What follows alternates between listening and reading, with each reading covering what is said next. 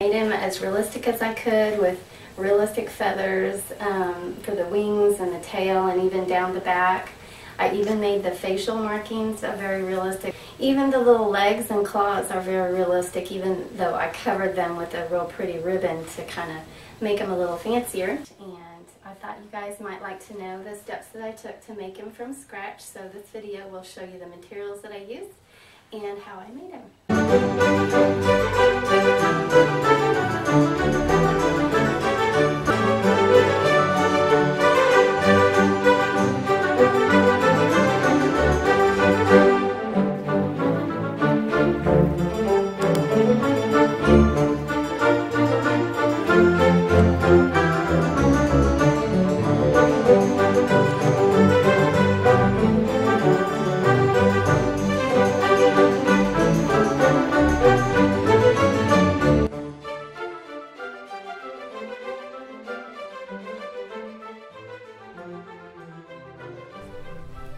So I began with a paper cutout of the shape of the bird that I wanted, with a nice long neck and a full body. I put that paper cutout on a nice linen blue material that I had that matched the color of the feathers. And you want to double the fabric so that when you cut it out, you'll have two of those pieces to sew together. Now, I did not use the machine to do my sewing. All I used was just a simple needle and thread, and just hand sewed it nice and tight with small stitches. And when I cut it out, I did maybe a little 1/4 of an inch beyond the paper cutout. This wire is a coated plastic wire. You can see the little branches. It's a leftover wire from a flower, and that I use for the skeletal structure, as well as this dry foam. Now, this dry foam is used for dried and silk flowers, not fresh flowers. And that will form the hard skeletal structure of the head. And also, as you can see here, you want that head shape to be nice and round, but it's also used as the holder for your feathers down in the base of the body of the bird, so that you can stick your feathers in at an angle and keep them nice and straight with that solid structure inside.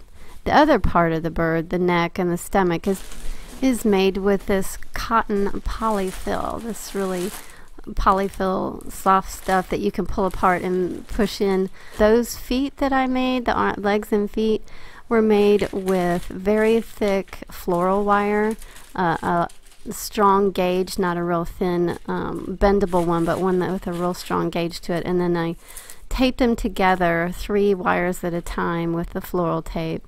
And this is like a skinny one, and you'll want 3 toes. There's the length of the leg, 3 toes in the front and 1 toe in the back, and those will all be taped. And then after you got them all put together, you'll hot glue this real pretty brown ribbon on, so that it has a nice coated brown look to it, not totally ugly like the bird in real life, but it will be a pretty realistic color. Then I use these really pretty bright blue feathers. I cut them apart and used them to cover the back of the bird, to cover up that middle seam that is there from the material. And then I used part of those to cover up. There's the back of the bird. It goes down over the tail too, to cover up some of that foam that shows at the top of the tail. Also underneath the tail where there's foam showing, you can cover those up with the blue feathers. Now, I ordered off eBay real peacock feathers, and you can get them about 10 to 12 inches long. These are a different type of peacock tail feathers that go along the side of the tail. They're a real pretty lining to the outside of the tail. There's the outside edge with those straight looking feathers, whereas the inside's filled with the regular feathers. Now, this is a small bead that I use for the eyes. It has a hole through it that you can stick a very skinny floral wire through, and then make a slit in the material, and then push it down into the foam that's inside the head. The colors for the head I used with real pretty fingernail polish. That one there has a lot of glitter in it, so it sparkles. Then you have the white fingernail polish used for the white markings on his face. Then this bronze fingernail polish I used on the bend of a cardboard. You want to cut out the bend of the cardboard and use the folded part for the beak, and with that bronze pretty fingernail polish. These are the feathers that I use for the wings. The wings are more of a natural color, kind of striped, and I got those at Hobby Lobby to use. Now these are called bamboo skewers, and what they are is they're like huge toothpicks, and I use them to extend the length of the feathers for the tail. The feathers for the tail, some of them you'll have to clip short, some of them use the length they are, but others must be a lot longer to reach farther down the length that you want. I just attached them with floral tape, the feather to the skewer. Now I use corsage pins to attach those little feathers to the head, and you just clip that pearl right off that pin. By the way, these little wire clippers that I'm using are a very strong little wire clipper that can even cut through the plastic coated wire of your floral stems. So if you can find these are wonderful. Now the base of your peacock feathers, you can clip those off and use those as the head feathers, attaching them with the clipped off corsage pin down into the foam in the head. Now underneath you'll notice those skewers covered with green floral tape extending the tail feathers. Now I covered all the foam and stuff under there with those blue feathers to make it look nice and neat. The wing feathers can be glued to a piece of felt the shape of a wing and just simply glued on the bird. Then the feet are wrapped in a pretty ribbon and inserted into a piece of foam under the belly of the bird and covered up with the blue feathers. And that's it. That's so boring. Okay, so you've cut out the piece of material, leaving a lot of room for the head, and you sew right along that backbone there, and then you sew right around the bottom edge too, but you leave the tail portion open, and you also leave the head portion open so that you can put in the backbone and the stuffing and the styrofoam. I'm turning it inside out. I'm sticking in the backbone, which is that plastic coated wire floral stem. Then you stuff it full of that cotton and stuff it nice and tight because the peacock is actually a little fat. So then push the foam head piece down onto the top of the wire. Then take the bottom foam piece that goes in by the tail and shove it onto the wire nice and snug also, so that both pieces of foam are shoved snug onto the wire. Then you can take the material and put it around the foam piece of the tail to kind of cover up that attachment part. Now the head piece, you're going to sew it by hand shut the rest of the way, and you'll want to take the edges of the fabric and fold them under like that so that you can grab the folds of the fabric and sew the folds together. And so leave plenty of fabric on the head piece so that that's possible.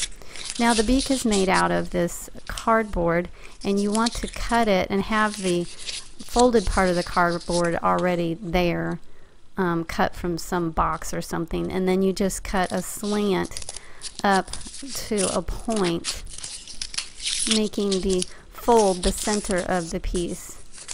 But then you fold it right next to the center to give kind of the middle ridge of the nose, because this is going to be the beak. So you have a middle ridge, and then he kind of has a little bend to the end of his beak. So I folded that piece of cardboard down just at the tip there. Take a sharp instrument such as a pencil to make your nostril holes, and just kind of shove them into the cardboard nice and tight there so that it goes all the way through to look like a nostril hole, and then do it on the other side as well. When that's all done, you go ahead and paint it with your fingernail polish, maybe a bronze color. Then you take a glue gun and simply glue the edge of that top part of the beak and just stick it on the bird's head right where the beak needs to be. Then you take the bottom half and glue it to the bottom, but just a little bit separate. There's my son. So that it looks almost like its beak is trying to open, and make sure the beak is not too big or it'll look like a crow. Just make it a real good size for a peacock. Now we're taping the wires that we're going to be using for the feet, and you take 4 of them, tape all 4, and then group them together because each leg has 4 wires taped together. You want to leave about a 1/2 to 3/4 inch untaped together at the top, and then leave about 2.5 inches untaped at the bottom. Those will be your 3 toes to the front, 1 toe to the back, and then you'll fold them in half so that they're thicker. And then at the end you will take some type of tool like your pliers and crimp the end so that it doesn't have those little loops on the end. Then you will tape the toes together. And so at the top you'll have the prongs that you'll be putting into the foam, and at the bottom you have the 4 toes. And those are your legs.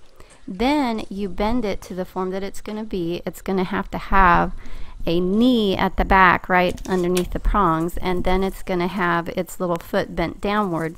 So when you take your ribbon and hot glue the ribbon on, you'll want it to be in the shape that it's already going to be, because if you hot glue the ribbon and then bend it in shape, the ribbon may become, I don't know, gapped or loose, and it just looked better if you already had it the shape it's going to be, and then you glue the ribbon on.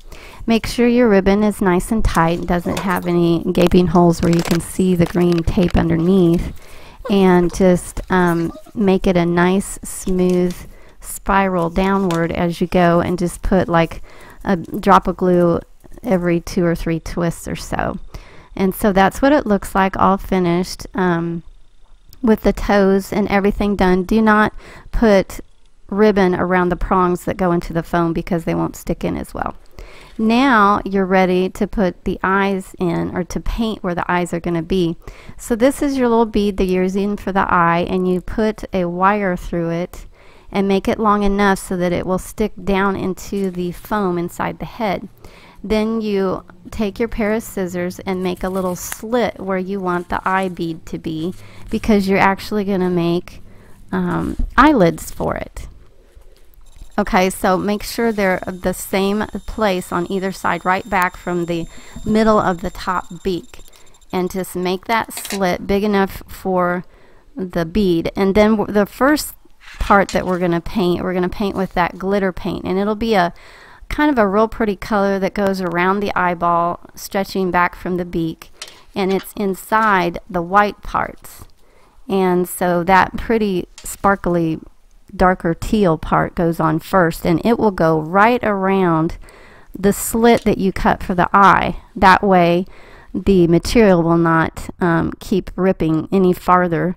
And then after that dries, you paint on the white part around the eye with a nice thick white fingernail polish. Now make sure it's not a runny fingernail polish that will just soak into the material. Make sure that it's a nice, very thick white fingernail polish that will stay on top of the material. And so you want to shape it up, like if you have a little toothpick or a little wire there, try to get the edges nice and clean. Then after that dries, you'll want to open up those eyelids again to prepare for inserting the bead of the eye. And it should be that your slit is large enough. If your slit is not large enough, you can go ahead and cut it just a little bit larger so that the bead can fit down inside and the eyelid come out over the bead. And that way you can open the bird's eye just as far as you want it. You can see there it's almost looks like it's closed, but you can open your bird's eye as far as you want it if you have the slit big enough, and that way you can push the bead down in to the foam that's inside the head.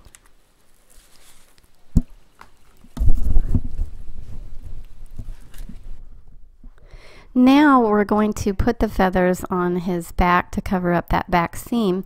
And with these feathers that I bought, I just wanted the flat part to put on the seam to cover up that seam.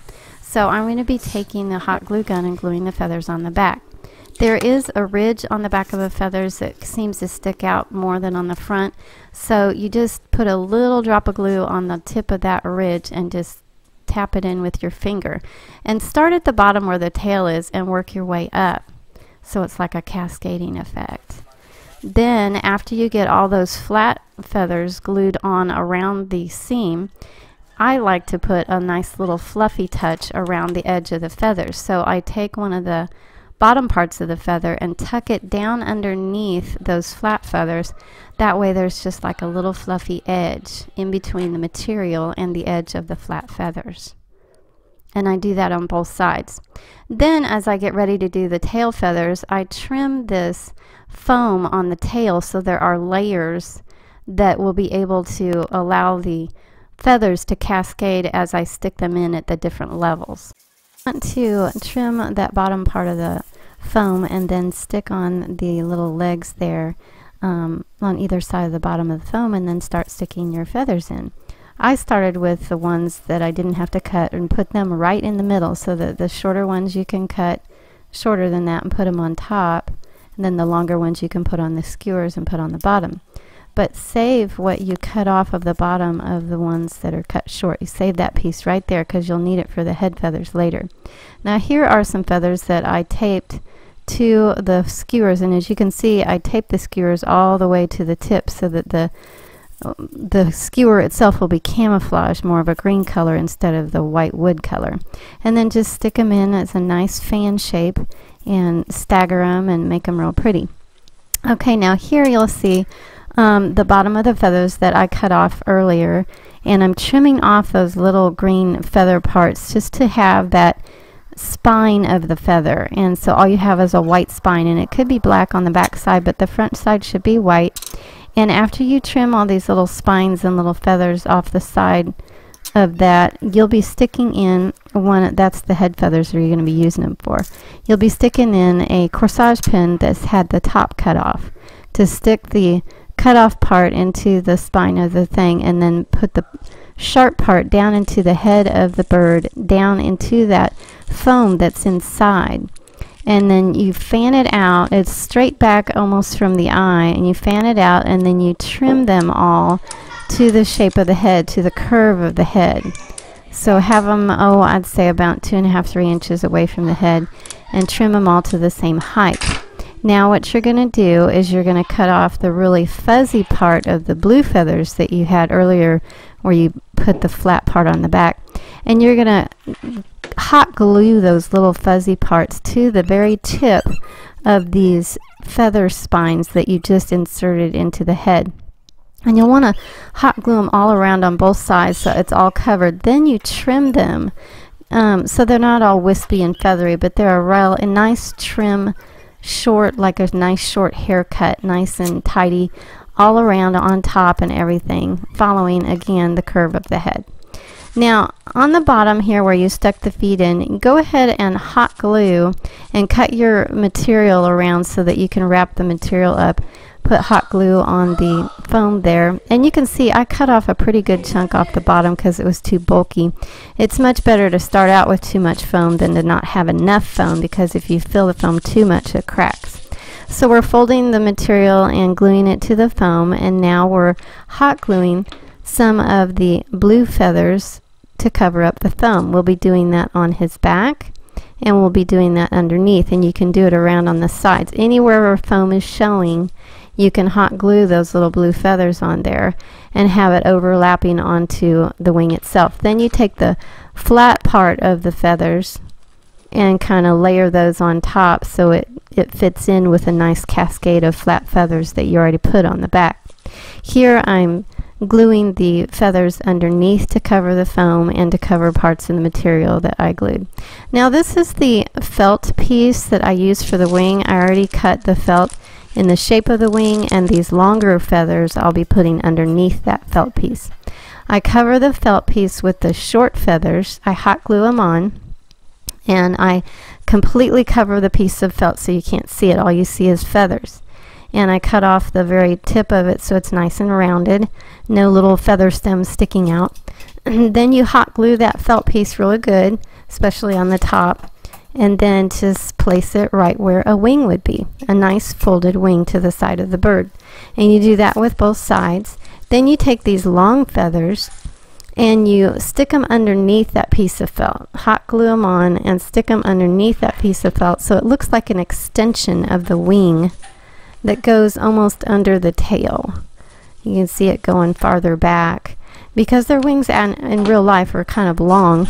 So we're going to take those little long feathers and glue them actually to the body of the bird right underneath that piece of felt.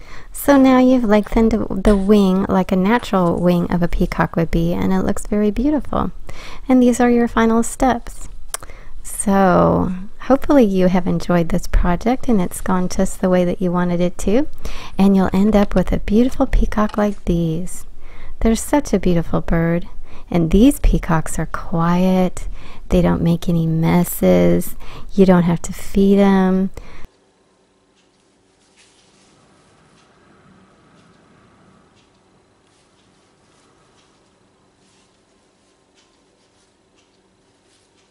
See, look at those beautiful colors. Oh my goodness. But we are so thankful for our beautiful peacocks, because this is what you could be hearing if you had a real peacock.